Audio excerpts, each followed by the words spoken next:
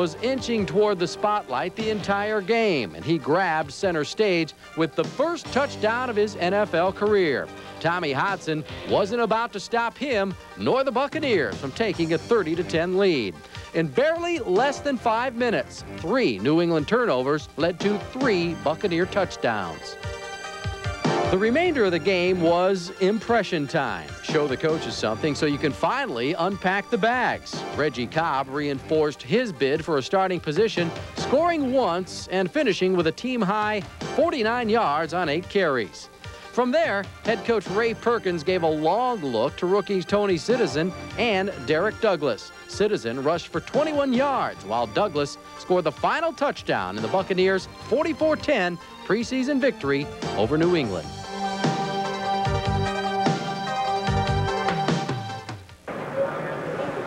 And of course, one of the big keys in that ball game, the 7 turnovers forced by the Tampa Bay Buccaneers. Defense, one of the concerns of Ray Perkins. He's worried about the depth there. So that's one of the problems the Buccaneers will have to solve before they begin this 1990 season.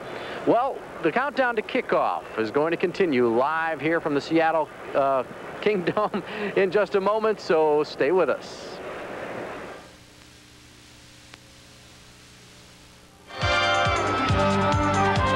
History was reflected today here at Tampa Stadium as the first 9 years of Tampa Bay Buccaneer football came to a close.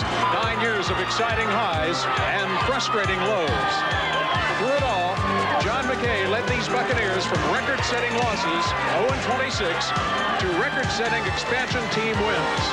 As John McKay walks off the field for the final time, find that friend and foe alike agree that his accomplishments will rank John McKay as one of the all-time great coaches in America. Everybody lies if they said it wouldn't like to be liked. And I really don't think that I was ever really liked here. You can't touch this. Coming this fall to WTOG. Available at Brandon Auto Salvage, State Road 60, 3 miles east of Brandon. 689-8131. Welcome back to the Kingdome in Seattle, Washington. The fans starting to fill the place right now. It's going to be very loud for the start of this ball game between the Tampa Bay Buccaneers and the Seattle Seahawks. Competition has been the buzzword in camp this year.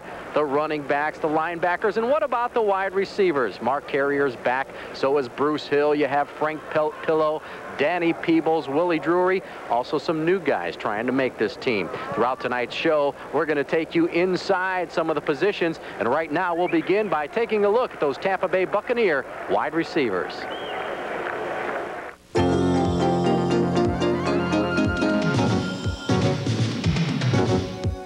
I've always gone on the goal as Mark got to go across, he's going to get hit, whether or not he catches the ball or not. So it's my position, that's what I do. Sometimes I have to go across, and I just try to make sure that I'm concentrating on the ball, and when the ball's in my area, I go for it, and not concerned about the guy who's behind me who's trying to take my head off. And the main thing is that you are going to get hit regardless, so you might as well just catch the ball. So that's something I've learned along the way. Concentration plays a big deal for the wide receivers. The tight ends and those inside receivers have to go down through that middle and catch balls, and if you can't do that in this offense, you can't hardly play.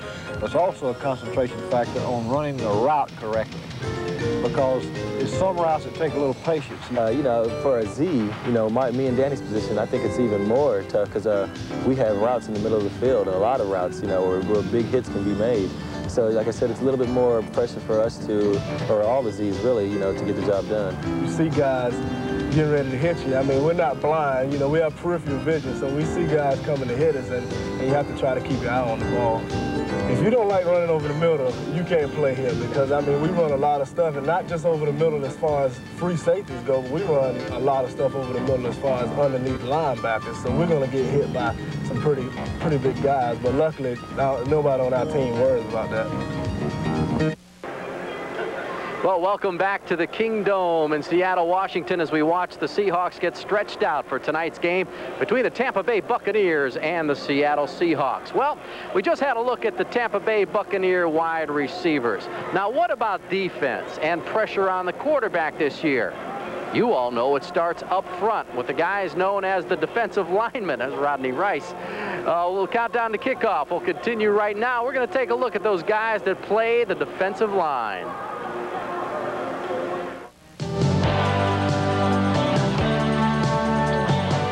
My run game's getting better mentally for me. I think by not going to college, I didn't have a lot of mental toughness. But now it's starting to show. It's getting better because I had 5 tackles in the game. And that's because I had my mind concentrating on, you know, getting to the place I was supposed to be and making tackles.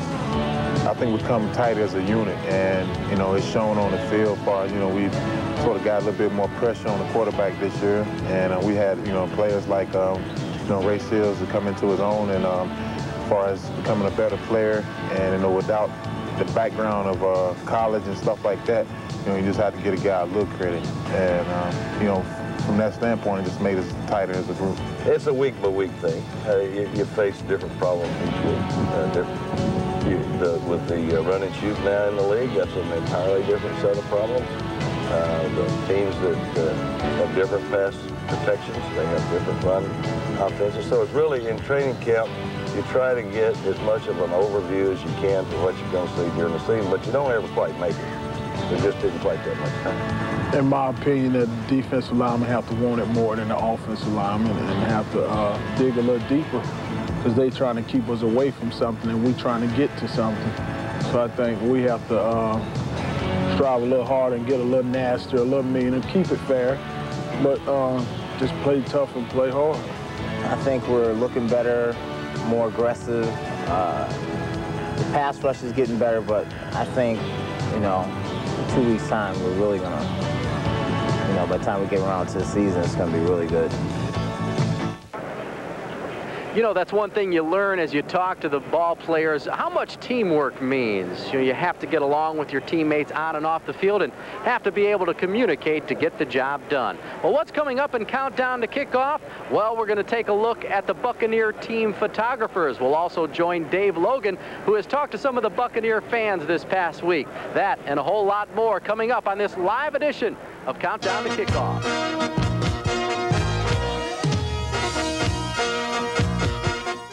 J.D. Power & Associates, a name synonymous with excellence in the research and review of quality in the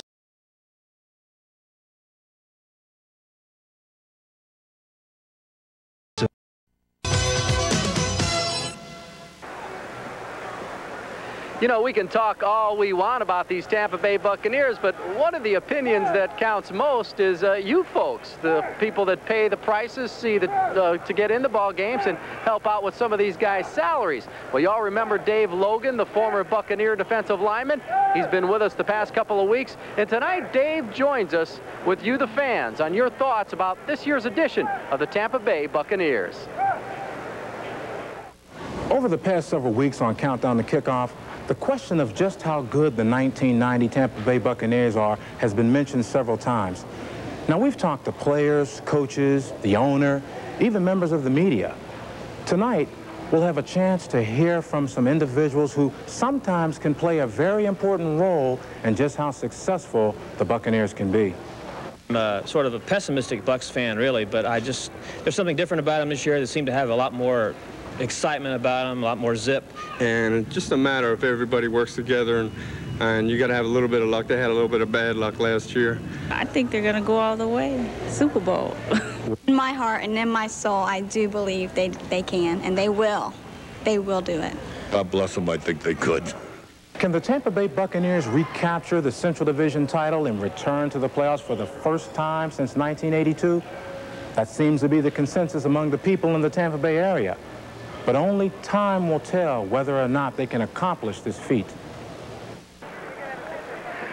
Well, thanks, Dave. You know, they said if I stayed behind this yellow line, I'd be okay, but we're getting surrounded by Seahawks here, so I hope everything is going to be okay. You know, you probably watch countless football games or any other sport on television, and if you read the newspapers, you always see those fine still photographs in the newspapers. Well, you know, every team has a team photographer.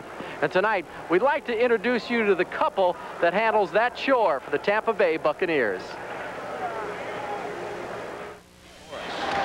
Rogan airborne. This may be the way you're used to seeing the Tampa Bay Buccaneers, a television broadcast which utilizes several cameras from different positions, similar to tonight's broadcast. Or maybe you're used to seeing the Buccaneers on a newscast through the eye of one videographer with a minicam.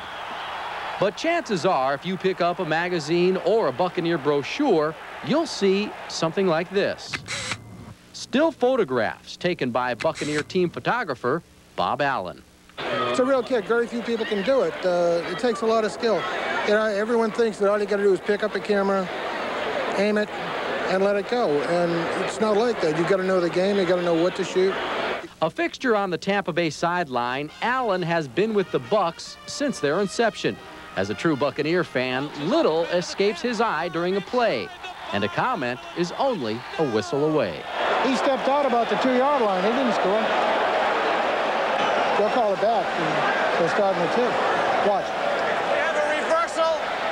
The runner's knee hit out of bounds. It's a good call. The Bucs' 15-year history has been a roller coaster, to say the least. But the first few years were especially hard for Allen. He came to the Bucs in 1976 from the Miami Dolphins. He still wears his 17-0 Super Bowl ring he earned as the team photographer, but there's no mistaking where his loyalty lies. You know, from 17-0 to 26, it's a real high and a real low, but you knew the team was going to come around. In 5 years, the Bucs were in the championship, which the Dolphins weren't. So you can't complain about the Bucs. They played good ball. Back in Miami, Allen has a photo studio that specializes in weddings and parties. The business pays the bills, but Buccaneer football is his joy. It's a real charge shooting this stuff and printing this stuff. But when you send it out and the magazine accepts it and they publish it, and, you know, I travel all around the country and doing the football. And we meet all these photographers on the sidelines, and they'll say, it's a great shot, you had a good picture of this, a good picture of that, and a great job. So it's a real charge. Just like the business back home, working the sidelines is a family affair. At games, he's joined by his wife, Sylvia. I taught